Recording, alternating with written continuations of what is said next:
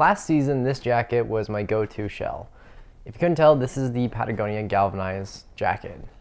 It's a hard shell with some soft shell-like elements, like the fabric. But at the end of the day, it still is a hard shell. It has a 3-layer construction, so it is very much waterproof.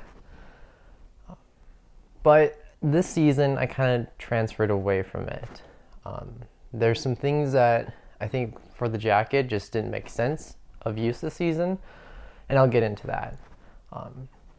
For a side note though, this jacket has been discontinued. It's been discontinued since probably 2020 or 2021.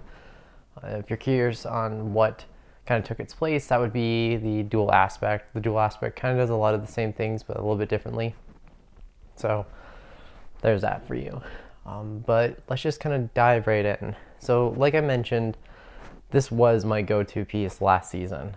It's what I wore basically all the time, and I think there's only one other shell that I wore, but I only wore that just like a handful of days. So this was my go-to jacket, and maybe you can kind of see it's kind of grimy. So it's, yeah, I've used it a lot.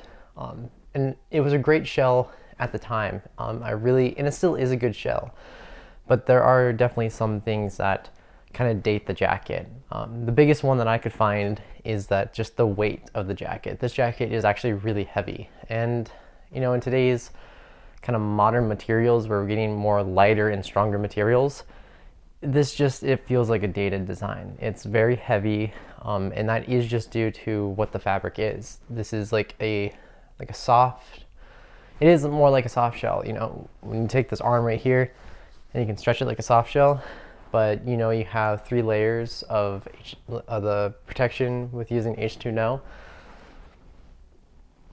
That just all adds bulk. When you go with a 3-layer construction, you're already going to have a little bit more bulk because you have now 3 layers on top of each other, and then you add the fact that this is also more like a soft shell. It's a recipe for being heavy, and that's kind of what I found. Using it, like, I've used this jacket just maybe like 2 or 3 times this season. And every time I'm like, holy crap, this jacket's pretty heavy. So that kind of steered me away from it. The other thing that is kind of weird with this jacket, that this jacket is a slim fit, and it's definitely cut tighter in some places, but overall, there's just a bigger bulk to this jacket. That's kind of what I really found this season, and that I really didn't like, is that whenever you have a harness on, you know, it kind of flares out underneath, like right where your hips are, and then it flares out right at the arms. It's kind of a weird thing that I noticed, but there's just like an abundance of fabric, and that kind of abundance of fabric is due to the features that this has. You know, this jacket has pit zips. It has a lot for what it can offer, and it's pretty indicative that everything that was designed with this jacket was climbing orientated, and it makes sense because this jacket released along the lines of the high alpine kit. So this was very much a alpine climbing jacket and climbing jacket in mind. And you know, those details are still appreciated. You know, having all these buttons and clasps be just big and glove friendly is a super nice feature to have. Having these draw cords so you can cinch down your hood from 2 different ways is really nice to have too. It does have reinforced cuffs, which is honestly a nice feature. Just don't use it with not with gloves, but with a watch. I found that sometimes when you have those reinforced cuffs with a watch, it gets a little weird on your wrist. So I tend to stay away from that. And you know, you can't see it now, but there's a Rico reflector in the back of the neck. So you still have this modern day thing in construction with this jacket. But I think now, after seeing the dual aspect and a couple other things, it definitely makes sense of why they kind of stepped away from this. Now, does that mean that I'm saying that this is a bad jacket? Not at all. This is still a great jacket, and if you can find it, it would still probably be worth it to get. It performs at a high level. You know, the mobility you get with this is unrivaled. I still haven't found a shell that acts completely like this. You know, the dual aspect kind of came in as a replacement. The dual aspect doesn't stretch like this does, and you kind of get more reassurance with like abrasion resistance with this because it is more like a soft shell. So there's a couple things that still keep this jacket at a higher standard, but you know, there's just a couple of things that you get when you're not using modern day construction and modern day materials. So there's a couple things that I think hold it back. And the biggest one for me this season was the hood.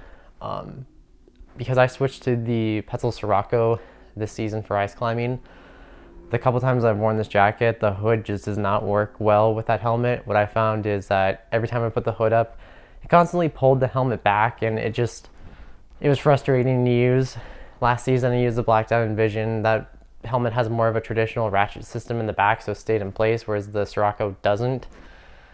So yeah, the hood kind of drove me away from this jacket, and you know, it was really great to use it for one season, and the couple days I used it this season, it wasn't bad, but I definitely see why the Patagonia has moved on from this kind of design and silhouette to more push for something like the dual aspect. But overall, it still is a great jacket. If you can find it on like worn wear, it's still a great find. It'll perform just as great as a lot of the current hard shells that Patagonia produces and a lot of the other competition out there. And like I said, you do definitely get features that are still more tailored to a climber that you don't really see elsewhere with a lot of jackets. So overall, it is still a great jacket, and I would still probably recommend it.